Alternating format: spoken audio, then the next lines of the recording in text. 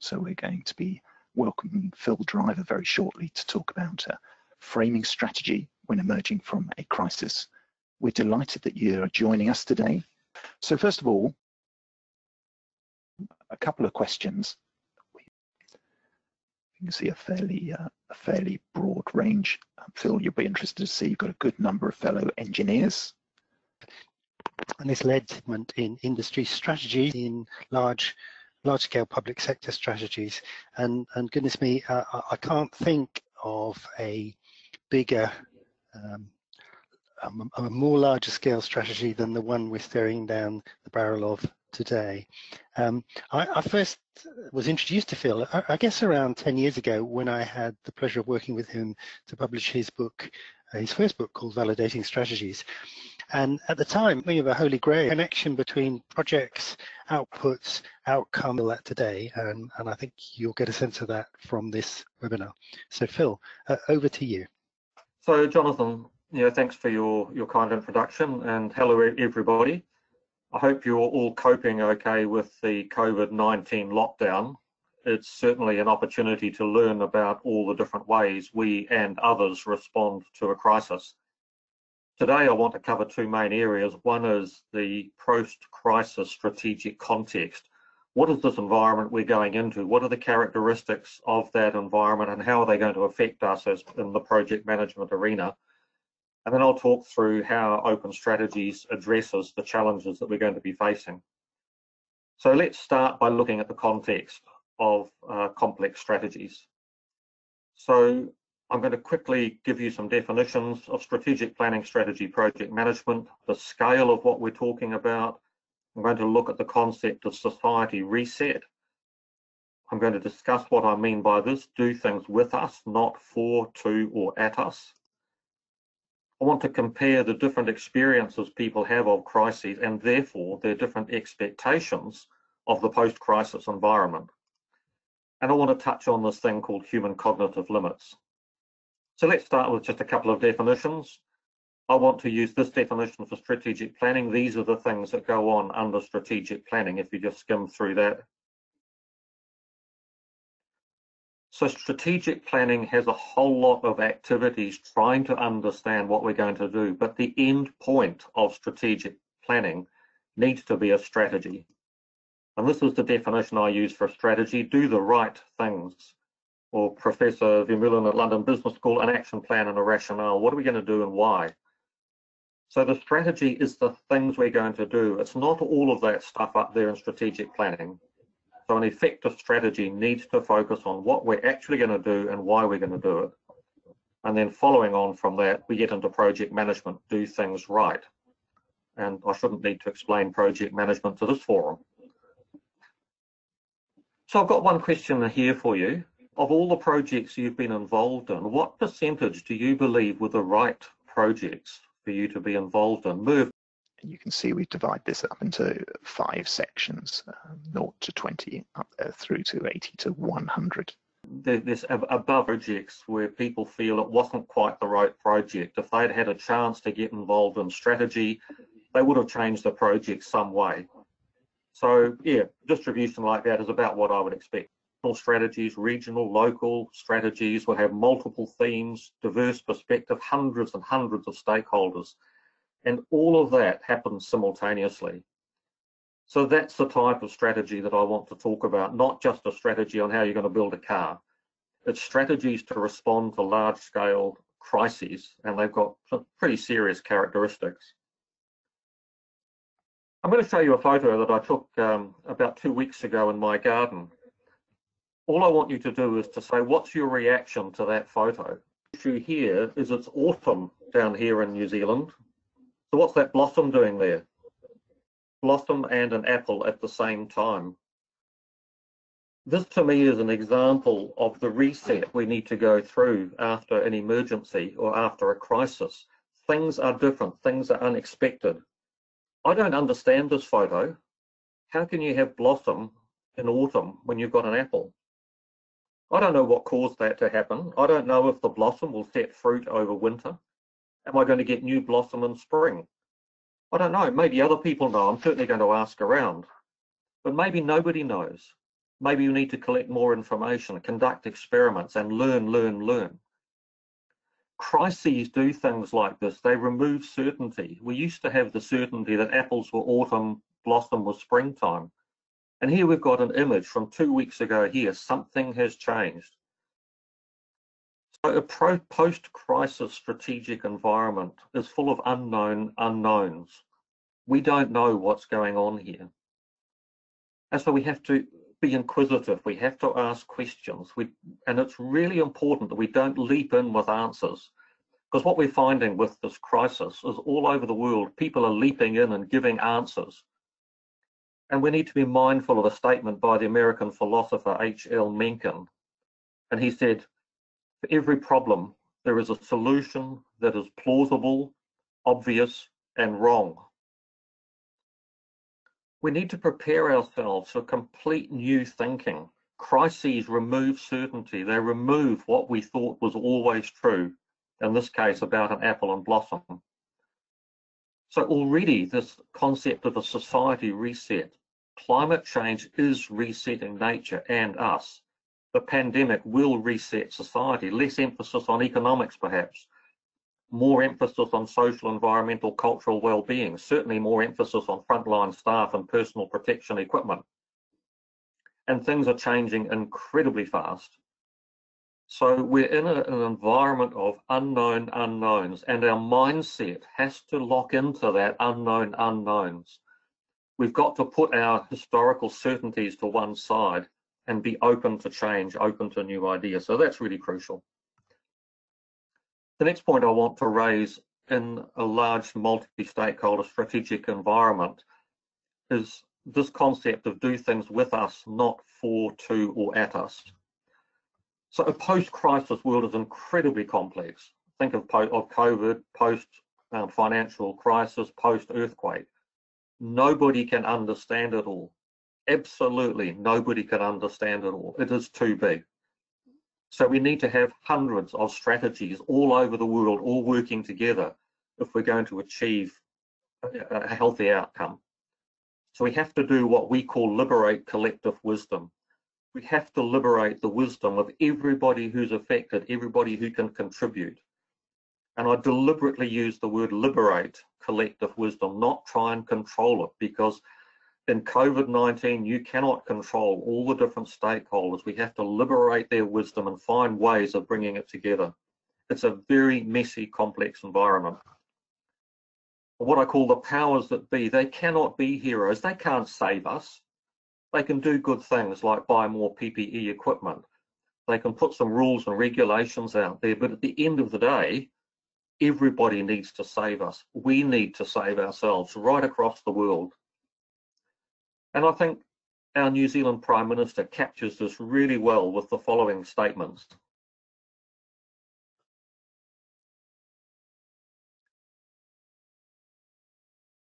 Jacinda has done several things well, I believe, over here. She's been open to wisdom from all reputable sources. The Minister of Health has been absolutely superb in giving us the information we need. She has then given us very clear guidance based on that wisdom. These are the things we need to do. She creates meaning for New Zealanders by telling us why we're doing it. We're doing it for each other, and she really expresses empathy and emphasizes kindness. Those last few words, I think, capture things really well. You did it for each other. We're not doing it for the Prime Minister. We're not doing it for government. When we're trying to operate in a post-crisis environment, we are doing things for each other. Let's look at the individual experience of crises and how different they can be. So people have diverse experiences of a crisis, and that means they have diverse expectations post-crisis. And that means there is no single list of priorities. It might be a list of priorities for a local authority, but they won't be the same as the priorities for the hospital. They won't be the same as the priorities for the sports club. So when you're doing strategies in these large, complex environments, you have to move away from this idea of there being a single set of priorities, because there aren't. A single set of priorities simply doesn't work in a complex environment. I'll just run through a few examples after the Canterbury earthquakes of different experiences. During the earthquakes, we had a lot of liquefaction. Now, liquefaction is where during the earthquake, the ground liquefies, and so the sand and soil goes all runny and it flows up under the foundations of houses. So after the earthquakes, I and many other people volunteered to get this liquefaction out from underneath the houses. So I was working away there, pulling this dirt and mud out from under a house, and another guy turned up to help me. And I just asked him casually, how did you get on in the earthquake? And he said, I lost my house. And I said, what are you doing here? And he said, I've got nowhere else to go, so I might as well help other people. So that was one man's experience of the crisis. A couple of days later, I was in a supermarket over in the western suburbs of Christchurch, and the western suburbs were not badly affected. The eastern suburbs lost their supermarkets, they lost their doctors, they had no water and no electricity. The western suburbs had all of those things. And there was a woman in the supermarket, and she was saying she didn't like the eastern suburbs people shopping in her supermarket because they smelled.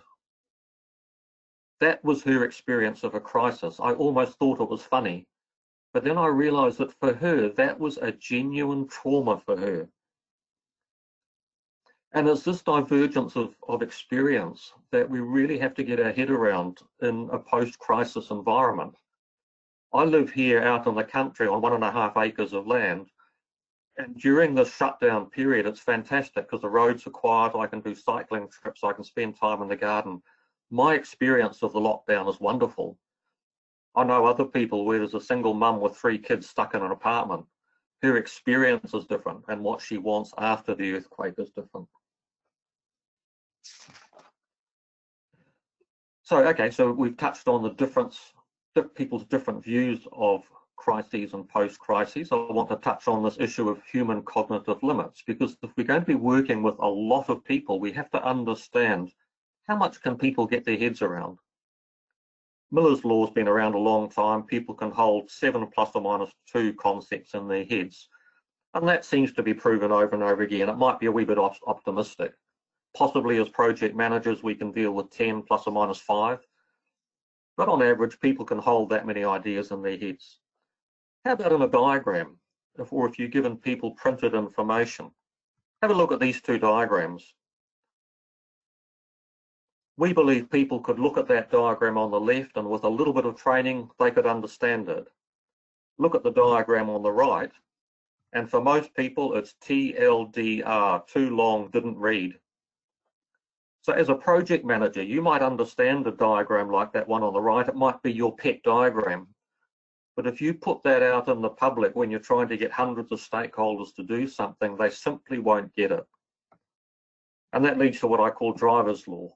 Most people can comprehend just 15 ± 5 concepts in a well-designed diagram. So if we're going to do large-scale multi-stakeholder strategies, the way we present the information has to be exquisitely simple. There are other aspects of human cognitive limits in the strategic environment. We focus on the smallest amount of strategic information that has the highest value to the most people, and I underline those 3 key words. That's our mantra for our company. So let's look at that. I found all of these words in a single government strategy document, and this word came up once. Now, if you look at all those words, we can recognise them all, can't we? We've seen words like competition, values, accountabilities, directions, issues, factors. We all know what they mean. So I'm going to ask you a question. Which of these statements is true? Do goals contribute to objectives? B, do objectives contribute to goals? Or objectives and goals the same thing? Fascinating, isn't it? Yeah, it certainly is. Yes, okay, it's all the same thing. I agree. What about all those other words out into the big wide world, and we're trying to deal?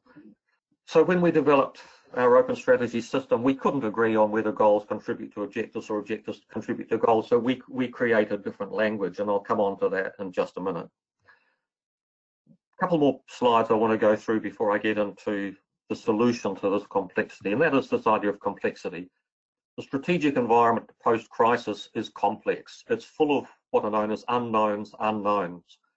We just don't know. I don't know, you don't know. We have to go and find out. However, a strategy has to be simple actions. A strategy can only have known knowns. You can only implement what you know you're going to implement. You can't implement something unknown. The consequence of what you do, the consequence of your known action might be uncertain, but your strategy has to be simple. It cannot be a complex strategy, even though the environment is complex. So how do we translate from a complex strategic environment through to simple actions? So I'll take you through how we do this. The first question is, what should a strategy do? And I believe strategy should guide improvements in what organisations actually do. So I'm going to ask what appears to be a trivial question. What do organisations actually do?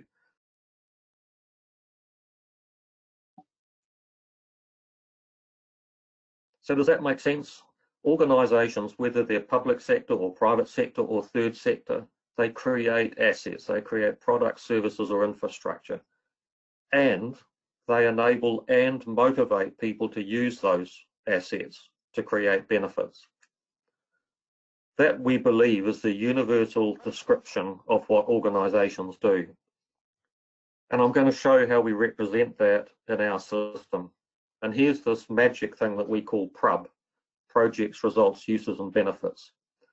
So along the bottom, we see that description of what organisations do: create assets that enable and motivate people to use the assets to create benefits.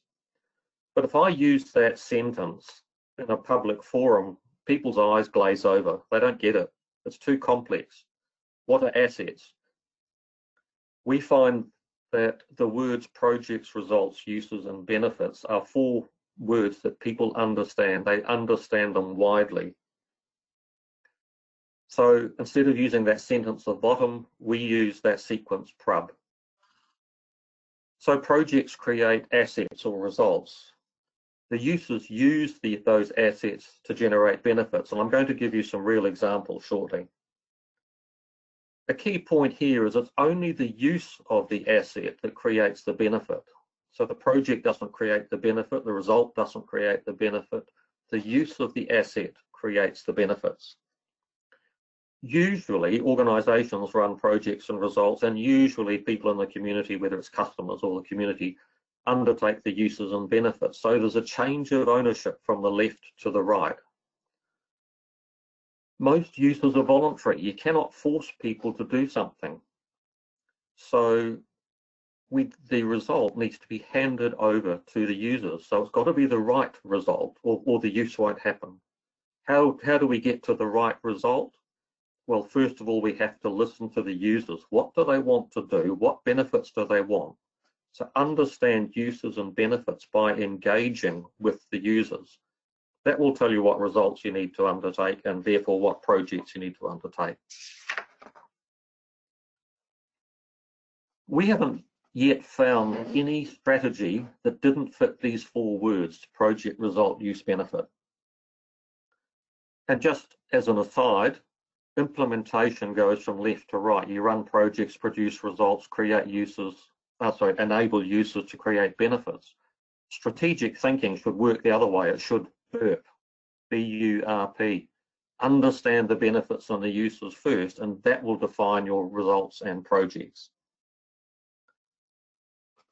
Let's just look at 2 really simple examples of the sequence, and these are deliberately simplistic. So here's 2 examples. The first one is what we call a sub-strategy on sustainably manufacturing product, and the second one is about building a cycleway. So just have a quick look through those.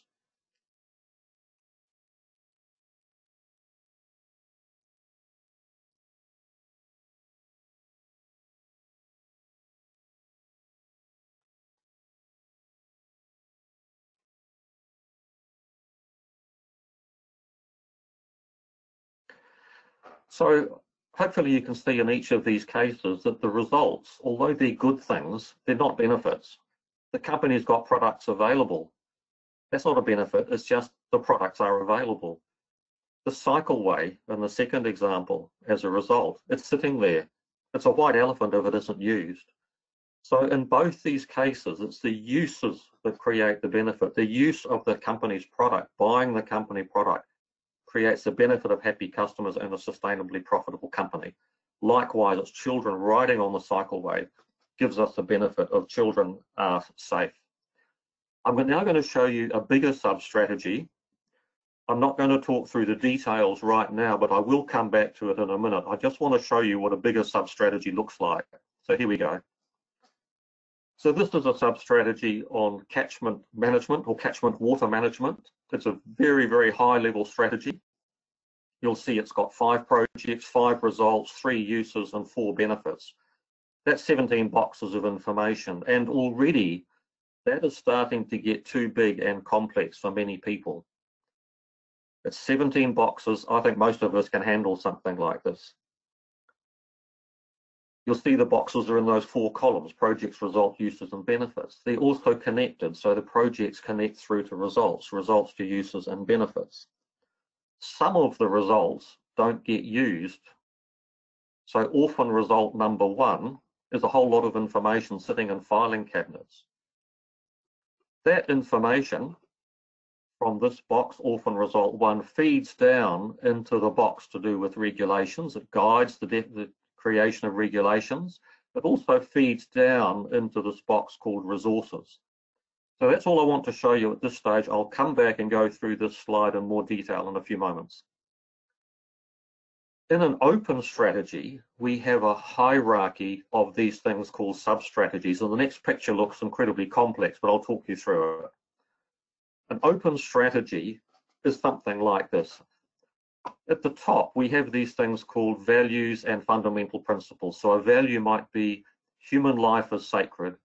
The principle that arises from that is we will minimize net loss of human life and suffering. We might have another value called integrity.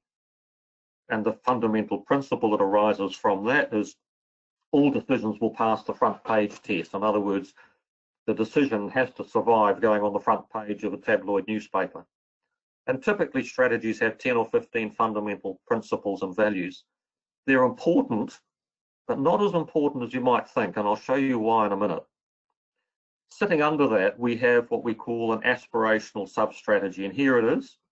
It's what we saw on the previous page. There's an aspirational sub-strategy on its own.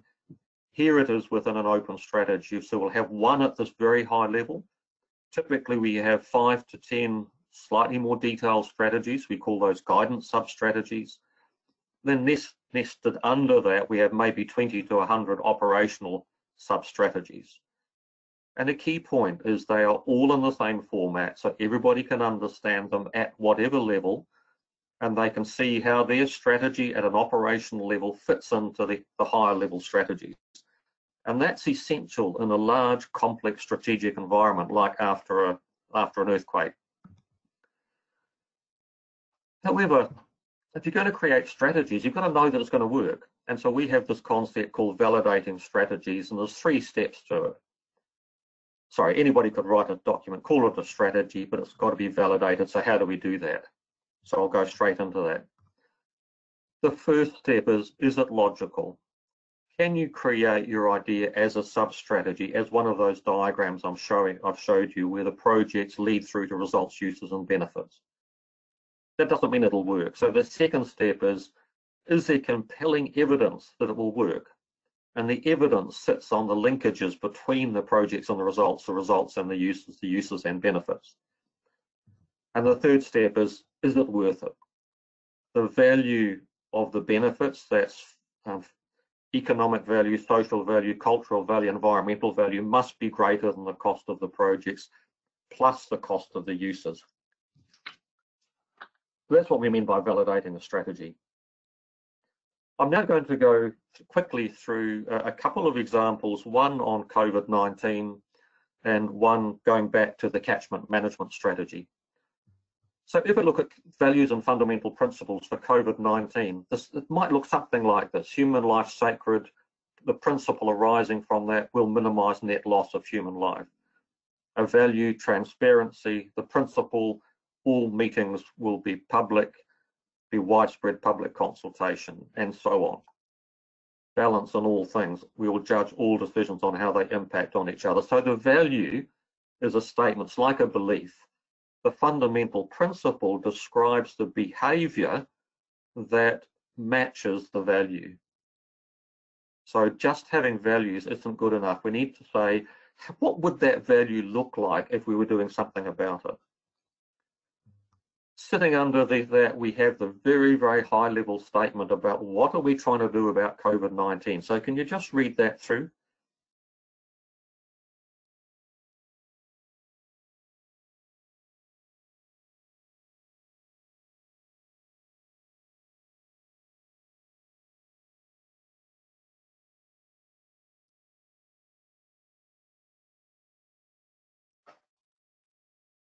I'm sure these 4 boxes could be worded better. I'm just trying to give you an idea of what we try and do in Open Strategy. We try and create this one-line project result use benefit to say, this is what we're trying to do. And some of the key messages here, if we go into the projects, we're trying to motivate large numbers of people to do something. So the project isn't about get more PPE equipment. That'll be one of the many projects, but the key thing we're trying to do with COVID-19 is to motivate and enable millions of people to do many, many things to minimize net human suffering. So we're trying to minimize the deaths from COVID-19, but in China they're having fewer deaths from air pollution because the cities have been shut down. So we're actually gaining human lives. There's fewer road accidents, so we're getting fewer deaths on the road while we're shut down, even if we might have people dying from the virus. So I believe the strategy needs to look at the net human suffering and death, not just the deaths arising from COVID. So anyway, that's just a high-level story that you could pull together on COVID-19, and if you were creating an open strategy, you would have layers of strategy sitting underneath that. Let's look at another example. This is catchment management, going back to that one. So we've got a value relating to Maori values about alpine water and lowland water. The principle that arises from that is don't mix alpine and lowland water. You'll see that the values transparency and integrity are relevant to this one as well. And what we find is that just about all strategies have a very, very similar set of values and a very similar set of fundamental principles. So while the values and the fundamental principles are important, they are not the strategy. They don't actually tell you the things you're going to do. It's the sub-strategies that tell you the things you're going to do. So let's look at a very high-level statement about managing water in a catchment, whether it's in a crisis or not. It might be after a major earthquake. Just have a skim through those statements.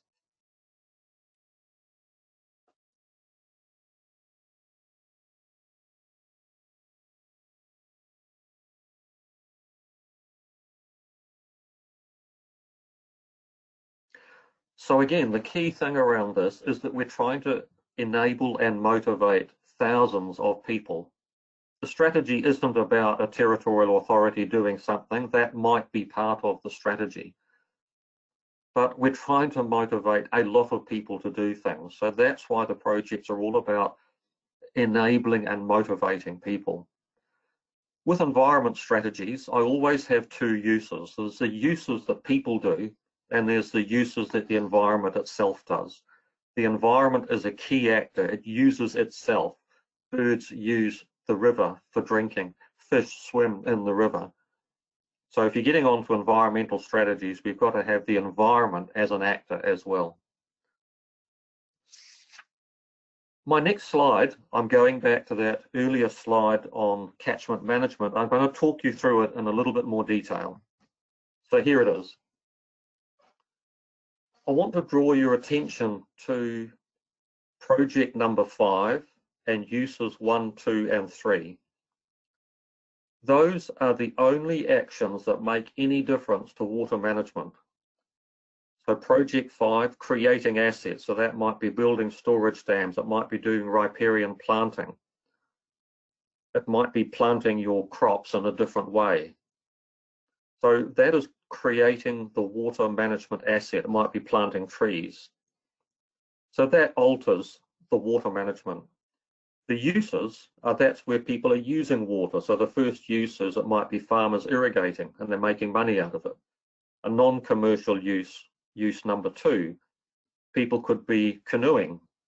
They could be collecting mahanga kai, which is food from water. And then the third use is nature is using water as well.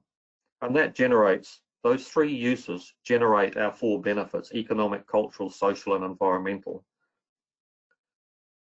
Project 5 and those 3 uses won't happen unless we achieve result number 4. So have a look at that, just read that one through.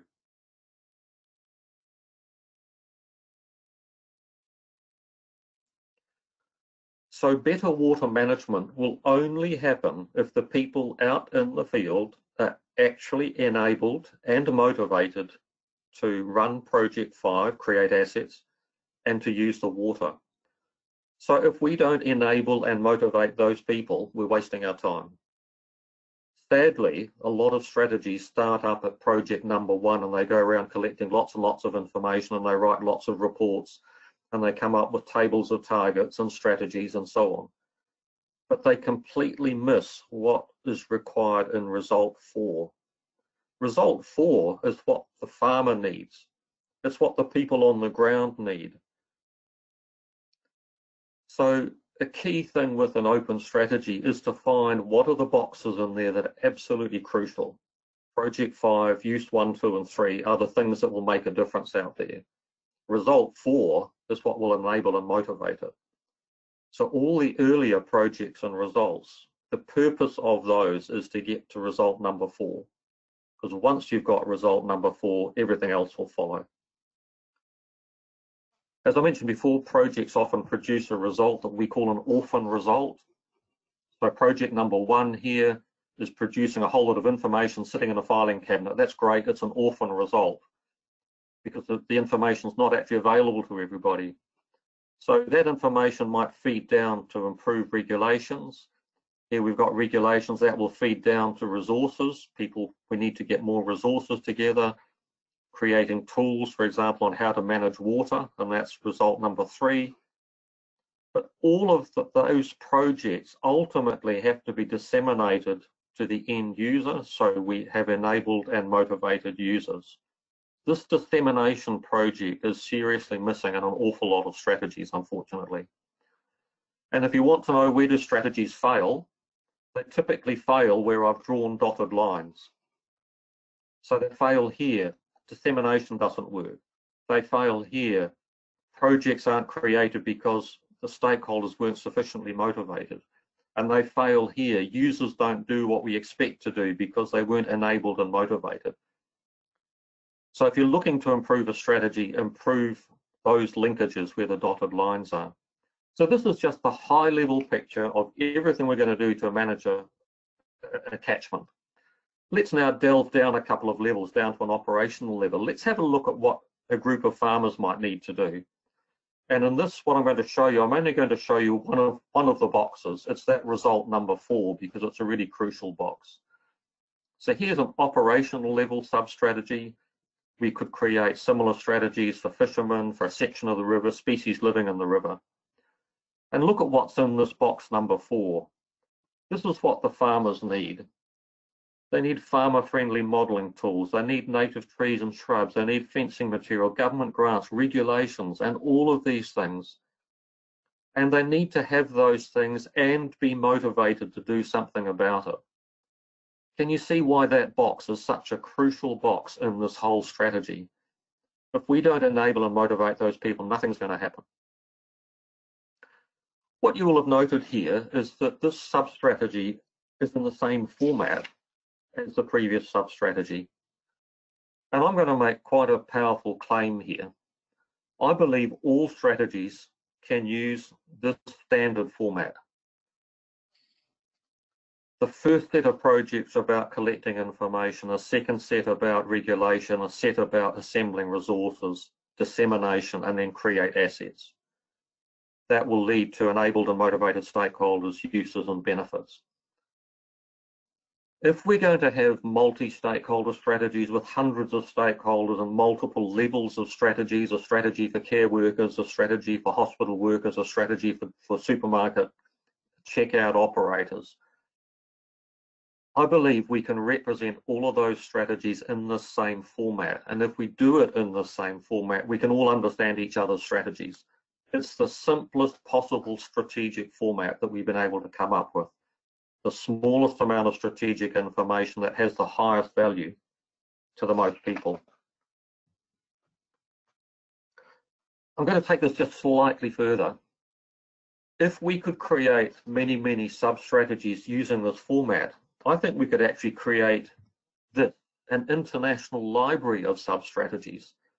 So if we create COVID-19 sub-strategies in New Zealand at the national level, at regional levels, at hospitals, for care workers, for somebody in a home isolation bubble, for a sports club, for churches, taxis, and even a cruise ship, wouldn't it be kind of neat if we could share those sub-strategies around the world? Other people around the world might pick up those sub-strategies, they might edit them for local conditions. That's great. But at least we'd have a basis of shared strategies. We could do the same with transport strategies, with water management strategies, with climate change strategies. We could share strategies in a form that we all understand. So I'd like to ask you a question. If we had such a strategy of international libraries, would you search it? I guess there's a pretty strong affirmation that people would use such a thing.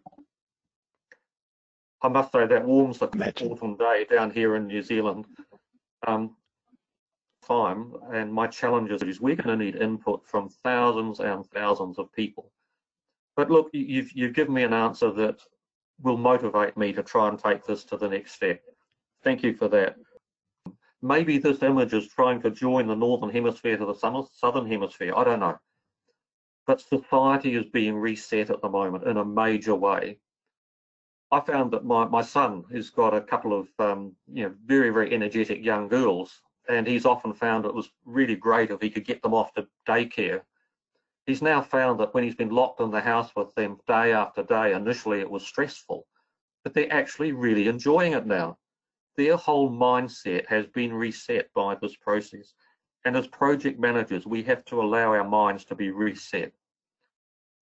Our environment is complex, unknown unknowns, but our actions and our strategies have to be simple. They have to be known knowns. If we're working with thousands of people, we've got to recognize that humans have cognitive limits. So use the smallest amount of strategic information has the highest value to the most stakeholders. No one can understand it all, so we have to tap into everybody's wisdom. We're all different, that's okay. There is no common set of priorities.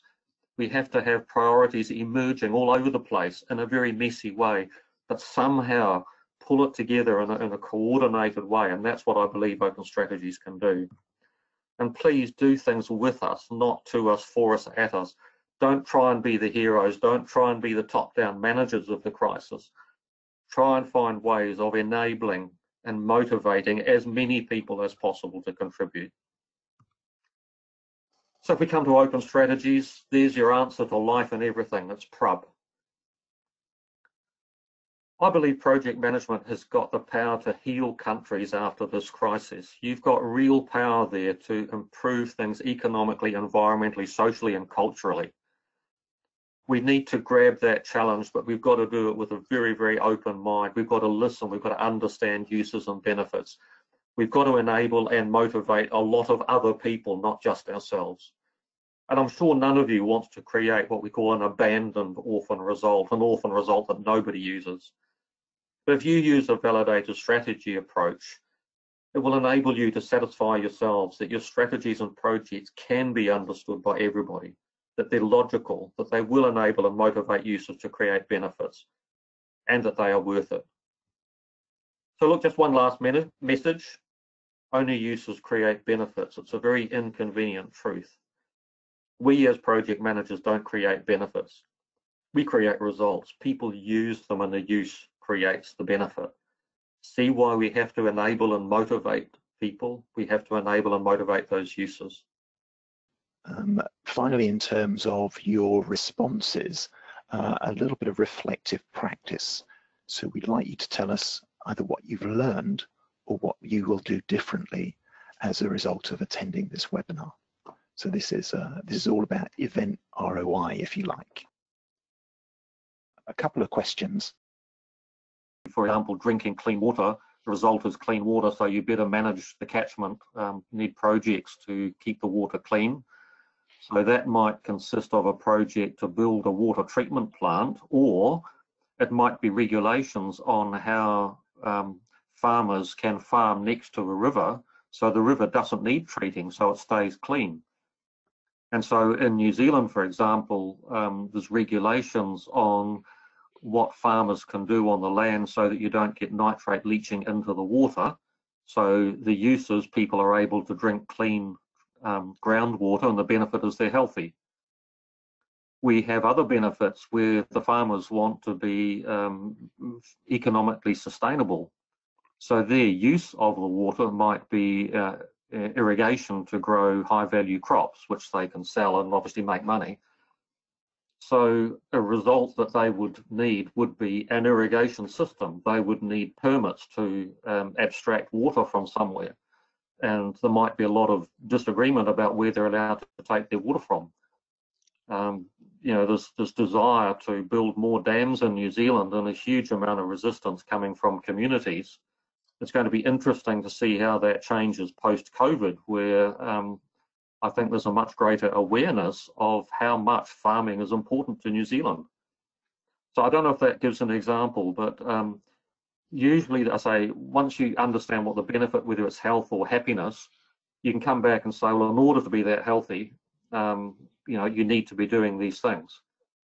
I'll give you a slightly amusing story. I did a course for some people on the West Coast, and the woman came to me the next day and said, my husband wants to buy a fishing rod. And I said, you know, he couldn't have one until he burped it.